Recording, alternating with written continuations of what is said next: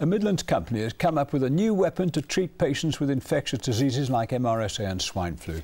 It's a mobile isolation unit which can be put up in any hospital in under an hour. For Central Tonight, Mark Goff reports.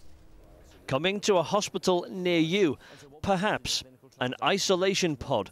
The NHS asked Mike Phillips's company in Leicester to come up with something which stops bugs like MRSA and C. diff spreading from patient to patient, and to create more side rooms in hospitals.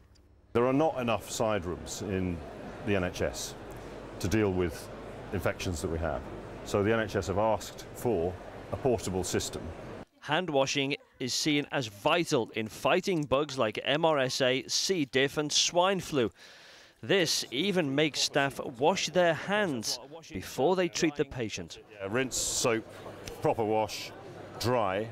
Once you've dried your hands, these traffic lights go to green and then it's okay to go in. We've got here an air door, which means you can leave the door open, but it keeps the bugs in the space here. Right.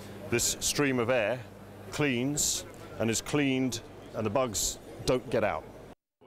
This one has been tested on patients at New Cross Hospital in Wolverhampton. Surprisingly, they're quite happy generally they're quite happy to be in here because it's a bit like a private room. Results from the clinical trials are being analysed now at Nottingham University. And this is called an air pod. What you've got is a curtain of air. There are two blades of air coming down here, and that traps the bugs inside. But it also removes the bugs, and the air goes into this filter and it's cleaned. And that means the bugs stay in here and don't go to the bed next door.